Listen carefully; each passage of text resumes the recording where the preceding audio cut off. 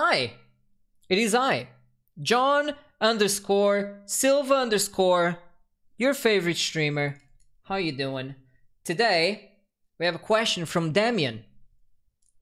And he says, I hope this is a valid question. Okay, let me ask my question. Just ask the damn question, Damien. Just ask it. I want to learn to do this type of painting and rendering, but I'm having trouble. So how do I get this type of stuff? So first, I know you're saying in chat, sorry for keeping the question way too open. How do I get this type of stuff? How do you get it? It's a very different answer than how to achieve it. All right, how do you get it? Just pay the artist. All right, but I know what you mean. So I'm gonna brush through everything. Anytime I get a very open-ended question, I'll give an open-ended answer. It's just how we go. So actually in Riot hiring process, I can't say much because that's breaking things, but okay, so there's a couple of steps to achieve this point, right? I know you're talking about art style and all that, but I need to touch bases with the initial steps, which is thumbnails.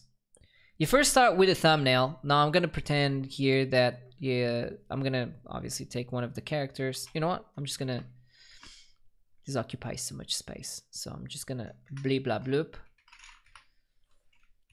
and take that there, because we're gonna need that color in there. Make this bigger and easier for you guys to see.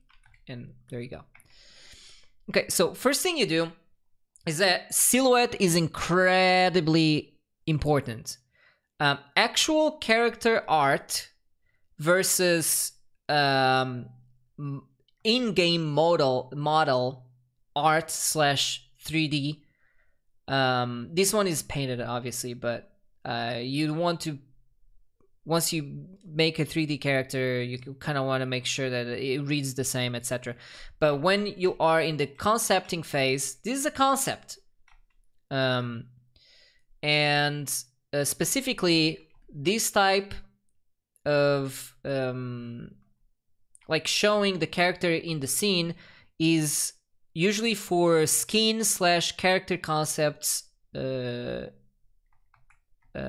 tests, art tests. So what you want to do first is pay attention. Here we go. You pay attention to the silhouette of your character, and you want to do a billion fucking silhouettes and designs, right? I'm gonna only focus on this one, but this wouldn't be the only one you would see for sure. Right, so I'm just going to, my nose is kind of weird. Okay, first thing that you want to focus on with the silhouette is its readability. That's why it's extremely important you do so, right? So that means that anytime you add like an arm, that arm at a very small scale needs to be easily visible, especially for a game like League. Everything's so flashy, like it's so easy to lose track of what's happening. Therefore, your designs need to be, and shapes need to be very simplified. So if you actually, I'm gonna stop this for a second.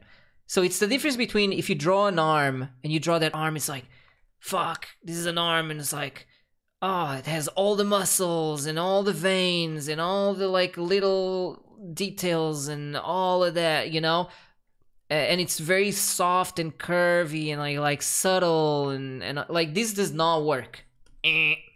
That is not okay. What you want is a variation of that, and that's pretty much the art style. You want a variation of that simplified. So you, first of all, you want angles. Angles are incredibly important for this art style. So anytime something is round like this, you can have round shapes. I'm not here to say that you can't have them. You can, but anytime you can give it a little edge, it just reads easier at a fast-paced in a fast-paced game. It's just how it works, right? So you want your shapes to really be like outlined, and like have a sorry, there you go. Have a really big I'm doing the same arm in there. Have a really big contrast of shapes, and it's not just to say the size of things per thing too, but you want, you know, like maybe this guy has like really big biceps, you know, and kind of like thin forearms kind of thing. I don't know, but yeah, you want to really sculpt a character, right? So this silhouette versus the other one is way better for not just League, but any kind of like game like that. So let me erase that. That's the explanation. The very basics of it is you want, like, for example, the character's hands are huge. They're just huge, right? And I'd say another style that it's very good at this, I think some designs from League, or even especially Osama, I think he takes a lot from Pixar, Disney, that kind of stuff. Anytime I see his art style, especially for League, I feel like he really gets influenced by that a lot. So here I'm just like focusing only on, once again, the silhouette. He's making sure that you simplify it, and you only add detail you only add surface detail and intricacies in areas that are important, like I'd say joints, head, hands, and feet are like big ones. So let me do like here, that are really big important aspects of making something readable, right? And showing what's the character's archetype. I'm not gonna do the whole thing because you'll get the point, and that's what Silva Decodes is about. Is like decoding something until you get the point. The rest is just refinement and time spent on the image. But here we go. So, for example, this is a good area. You have the shape of the pants or shorts here, right? But then you have a really high contrast between the folds of the shorts versus the knee and the leg. Like this kind of contrast is really important. And it's not about like making a character realistic or not. It's just about readability, and that's your main focus here. And then you have the foot on this side as well, right? So you have that, that. There you go. And we have the silhouette of the character. I mean, well, there's still the ball here, right? But all right. So this is the most important thing, the outline, the outer silhouette. Well, of course I forgot the handle of the thingy here. So I'm just gonna do that real quick. Yeah, so the outline of the character should indicate a few things. It should indicate, first of all, archetype. Is this how you type it? I guess. So what kind of, when you see the character in the corner of your eye, or a character flashes in, you being able to tell what the character is and what might be his job,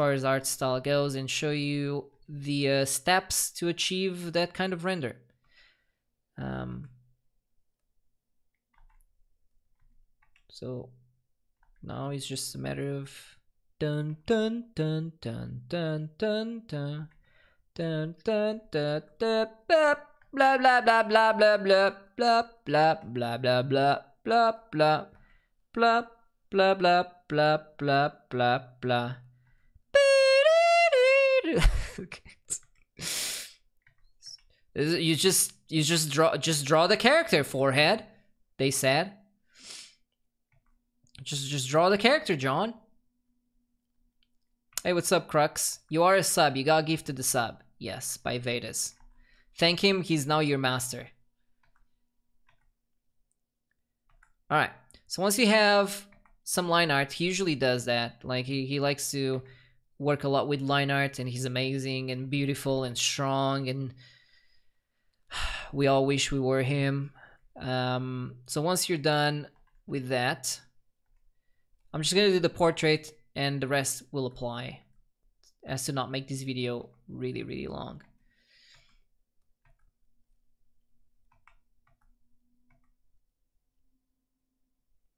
All right, so I'm gonna stop right here. So what do is, I'm actually just gonna lower down the opacity of the rest of the silhouette. Once you have your line art done, you want to make a new layer and then fill in the flats underneath. So I'm just gonna grab a gray. I'm gonna outline. So make a selection, pretty much. Just I'm making a selection right now. I'll just do that. And once we have the selection, I can apply the colors, and I'll show you all the layers that I'd be using to replicate this style. All right, that's good enough. And let's fill it in. There you go. Okay, so I'll just do this area for you. So once you have a layer, what I do is so you start, actually wait, before I explain that, this is an important step I almost forgot. You see these colors here? Color scheme is extremely important in concept art overall, especially the more 2D, you know, cartoony stuff. We love to have swatches of what makes up the character. So this is incredibly important. You can either begin to add the colors first and then do the little swatches, or you can do the opposite where you know what, I'm gonna do a chroma for this. That's probably like more interesting to watch, huh? Let me do it. So I like one. Let's make his skin blue. I'm gonna go with something kind of crazy. Let's make his skin blue. Wait, I'll just do everything blue. His pants red. So let's do like a desaturate. So when you're picking colors, you want to keep two things in mind. Saturation and contrast. And the very last thing, well, actually, those two things are pretty much it. The contrast concludes two things. What kind of colors are you picking? Are they contrasting each other? And also value contrast. So you always, but always want your most saturated, your brightest colors, the impact. You want the contrast to be on the top of the character. No one cares about the legs and everything else. Especially for MOBAs, this is extremely important. So what I mean is this. I mean, I meant what I said, but so the pants are kind of like at the bottom, so I want them to be desaturated. Let's go with so my contrasting color will be the skin, which is blue, and if I did the rest of the character, I would probably pick like yellow as well. Actually, let's add a little bit of, kind of like the idea of having yellow at the top, and also this could imply quantities to a client, right? So the shorter the square, the less of that color there is in the image. So I kind of like just like doing that. No, actually this is fine. And then let's go with a purple-ish dark, maybe for the hair and everything else. So it'll be like that. Okay, this is my own chroma. I'm making my own chroma right now. And now that you have this, another thing you can do is actually, let me go back. It's an extra step to this, but I would still advise people to do it, or artists to do it, which is I'm making a new layer set to multiply, and I'm gonna gradient it out. So I'm just kind of like gonna do, that's a little too bland. I'm gonna add some color to this multiply. All right, so here's how this is how you'd want your character to read, where the top is brighter, more vibrant, etc. And as it keeps going down, like towards the feet, etc., you want it darker. You want it, I'm gonna add like even that. You want it darker, less contrasty, just like more subtle, because it's always further away from us, from the player. The head and portrait should always, or the upper torso, anything above it should always be having the highest contrast and in value and color. So I'm just gonna lower down the gradient there. All right, so this is my chroma, my own chroma for this character. And now we can go back and, well, I have the skin color, which we decided is gonna be blue. Right. Skin color. Blah, blah.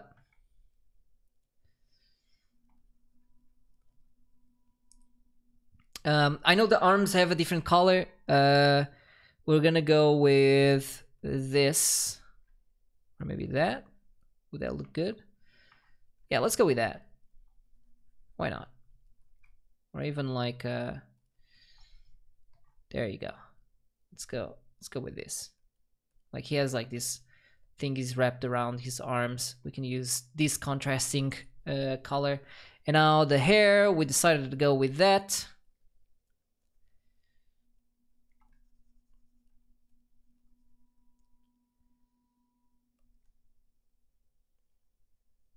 This is exactly what Osama said. Keep the bottom of the character desaturated because it's a place of least importance. Then why are you asking me for? No, I'm kidding. So I'm glad you guys asked me these questions because it's content. The man himself said it, which makes me also correct.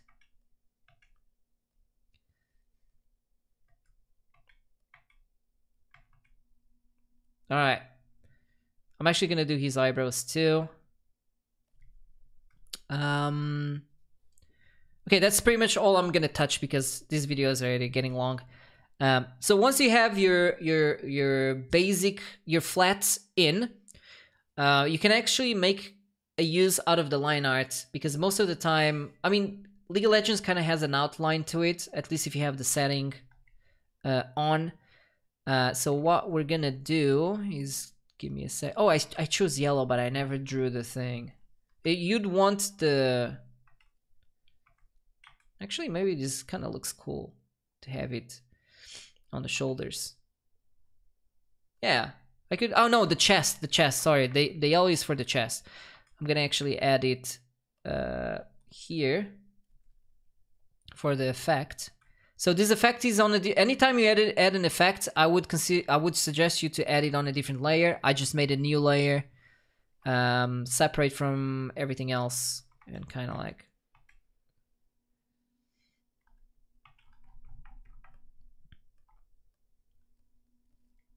Hey Kuya, what's up? Anyone joining in? I'm doing decodes. Silva Decodes. Okay, mine is kind of like a little different. Not an exact replica, but it's the same. Not exact, but the same. Good one, John. All right, so let's just add that in there. So from this point on, and also this is on a separate layer. Any special effects, always do it on a separate layer. Okay, so now what I'll do, I'll show you my layers here on the right side. So on top of your flats and under your effects, I'm gonna make a new layer. And okay, you have multiple ways to go by this. You can paint manually, right? So just pick a color. Let me grab my... There you go. You could just pick a color and go to town. I'm also, you know what? I'll put it on the side instead. There you go. Pick your local color and just paint. Just paint forehead, right? Or you can use layers. So I'm gonna use layers because a lot of you, I feel like a lot of you should learn. So I'm gonna go with the multiply. Multiply layer. And I'm gonna keep it relatively gray, right? So I don't want my shadows to be affected too much by a color. So what you'll do first is if I had the rest of the character, the gradient would be so that it's darker at the bottom, and you see how I have my colors on the left? That's how I would go with it, like darker at the bottom of a gradient, and then as we go to the top, it's brighter and brighter, but also more contrasty. So you can still get pretty dark at the top, as you can see here for the head.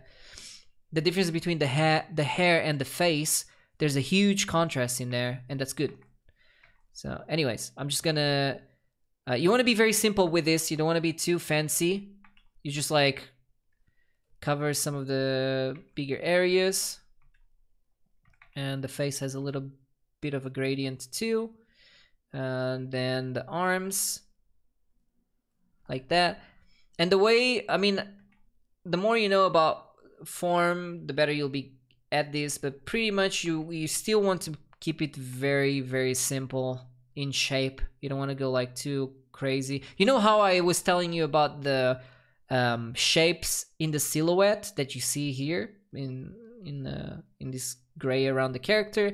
The same way you want to render. You want to keep it graphical, you know? Like you don't want to render too like smoothly. You want to add edge to it, is what I'm trying to say. So you do that. You add edge to it. All right. So the hair would be the same. So first, this will be the first shadow pass, and then there's going to be a ambient occlusion pass, and then a light pass, and that's it. Zoomy!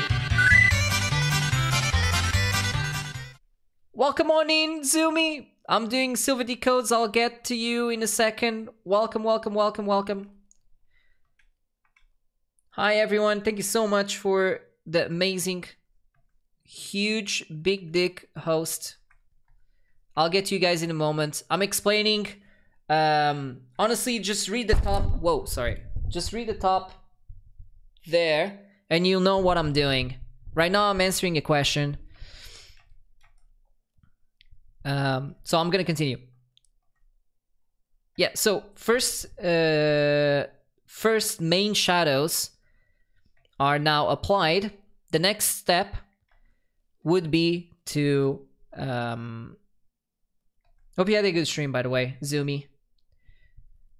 The next step would be to add ambient occlusion to said shadows. So I'm gonna make another layer, also set to multiply, and you can even keep the same color or whatever. And now you're shaping the like all the creases, all the like smaller details.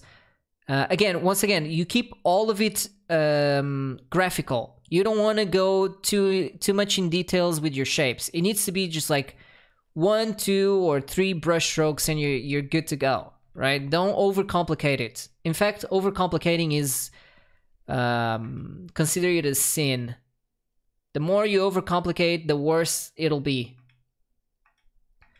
So you literally just want 1, 2 brush strokes, and you can go home. Right?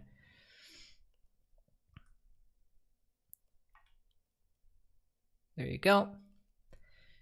I'm just looking for areas where I may have missed. And the next step will be the light area or light layer, the lighting layer, and we'll get to that in just a second too.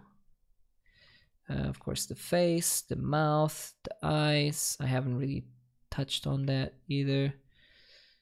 I don't know if he has his eyes closed on this one, or he's just like, because it's so small, it looks like they're closed, but. kind of looks cool with the eyes closed though.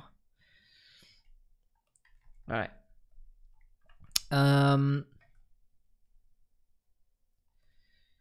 And let's go with that for now. The special effects will be the last thing we'll do, by the way. And those of you joining in, I'm answering this question, but I'm doing my own chroma to it just to show the same thing but differently, so it's a bit more engaging to watch. Oh wait, I almost forgot. You need to add also the form shadows to, well, the shadows.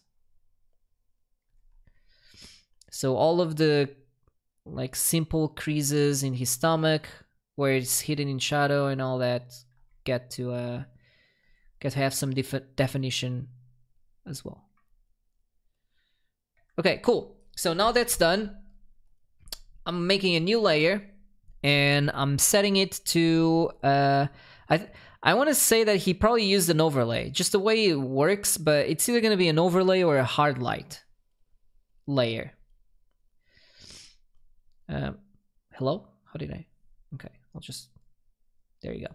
So right now it's an overlay layer, and he's using a warm light, and I believe a soft brush for this.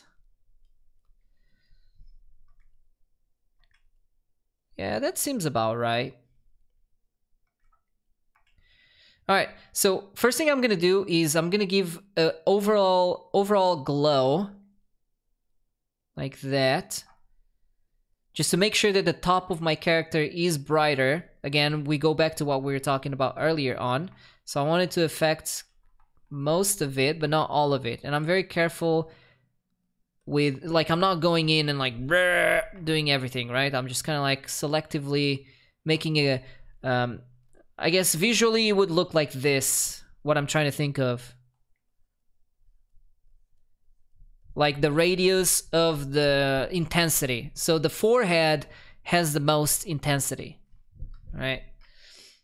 Let me do it with light blue so you can see. So in the center there, that's the most intensity, and then kind of like radiance out is what I'm thinking of. All right.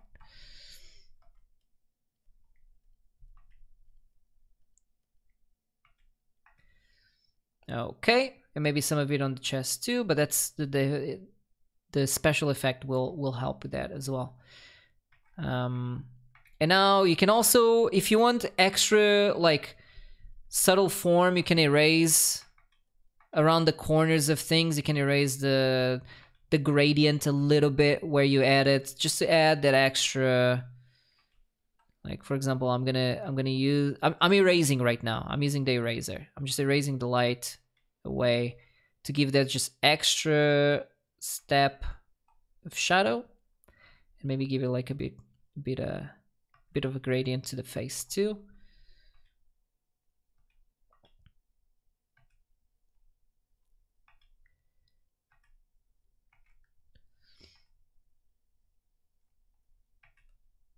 There you go.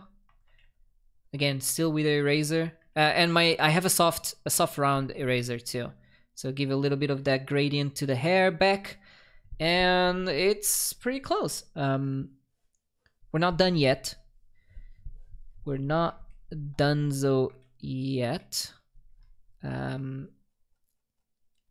there's highlights. I'm gonna make a new layer.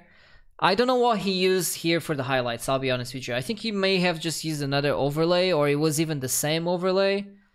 But I personally am just gonna... I made another overlay right now, and I'm just gonna add the highlights in the same areas where he added.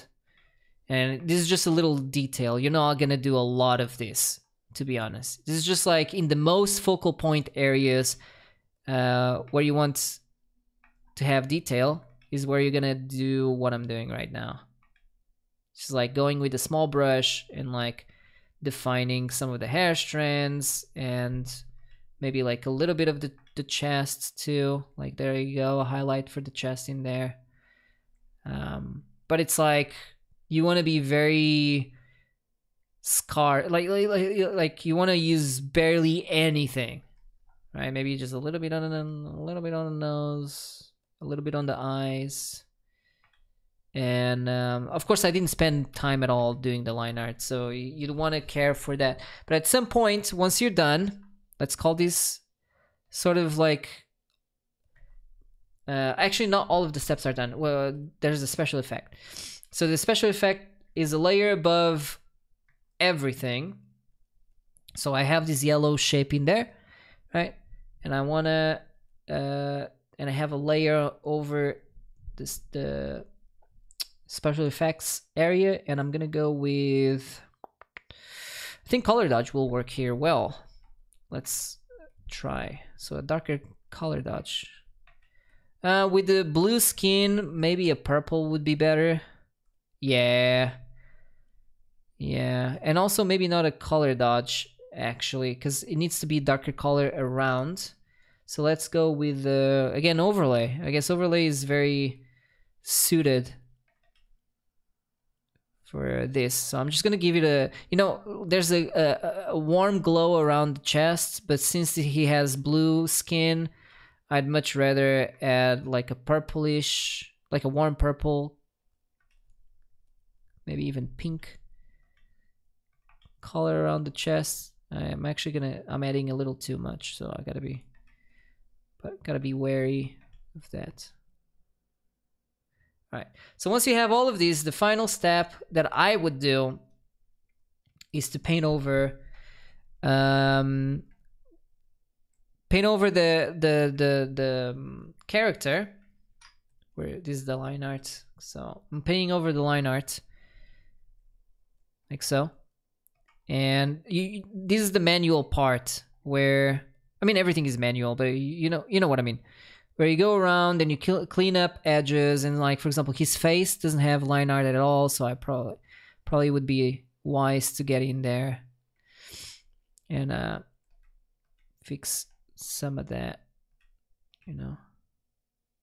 So I'm just removing the line art by painting it over like so. And the mouth, we barely see the mouth too. Although, like, I would prefer to see the mouth a little bit more if it was me doing it. But work a little bit more on so that the nose comes out of the shape. Honestly, I probably would zoom in here if I was doing it, but for the video, for the decodes, it doesn't really matter that much. So yeah, I'm just going around getting rid of any like unnecessary line art, and then I would just keep the line art on the outside or re-line art it as well, or again. Although it probably would be smarter to just do a good line art in the beginning, so you don't have to like go back to it. But everyone is different. Every artist is even for like, if you were to do an art test for even if you were to do an art test for Riot, everyone is like, yes, you do have to follow some steps. It is true, but for the most part, you will do a thing or two or three like different from everyone else. To be honest, like it's always the case.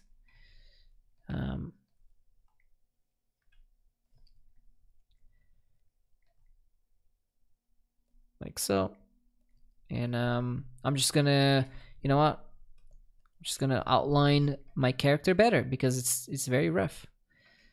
So let me do exactly that.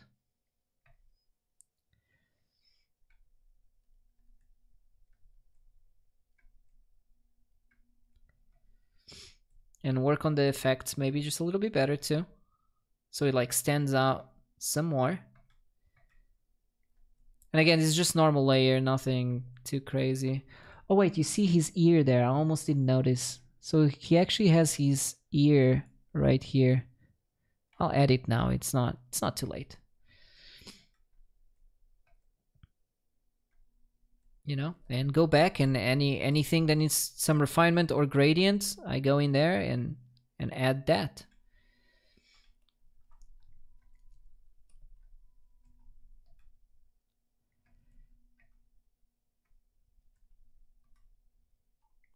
All right. I mean, the rest is just like, it's just time consuming, you know, just keep doing this. It's literally the same thing as I'm doing right now, but everywhere else in the character. And yeah, I'm gonna stop it here. So thank you once again, Damien, for asking the question. I hope any of these was helpful, and I'll see you on the next Decodes.